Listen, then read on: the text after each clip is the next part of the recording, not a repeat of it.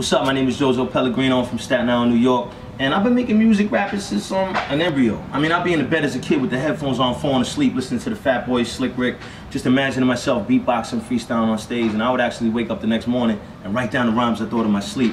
I loved hip-hop. My mother would leave me in the car when she went to the supermarket. I would go right through the stations and get lost in that world. But I'm from an all-Italian neighborhood. You know, we had Dean Martin, Frank Sinatra, Spring Love. We didn't have no thinking of a master plan. So I would sneak on the bus and risk my neck to go hang out in the projects just to be a part of it and see it firsthand, to learn what it was really about, so I could be the real deal, you understand? I paid a lot of dues.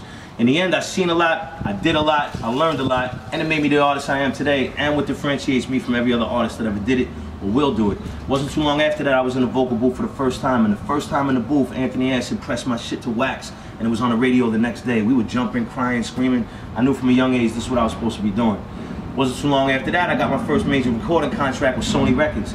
My manager was the late, great Chris Lighty, one of the best managers the music business has ever had. Mona Scott. I was also signed to Loud Records simultaneously, Steve Rifkin. Due to the forecast of the music business and the current state of politics and all that, it didn't manifest itself, but I kept going. I never quit. I became a father. You know, my son's mother does every and anything she can to keep me out of my son's life. You know, it's crazy. I go through a lot, but I'll tell you one thing. I'll never quit as an artist and I'll never quit as a father. When it's all said and done, I'll always be writing music and I'll always be making music. But now is my time, and it's now or never. We're about to make this shit happen. JJP shit.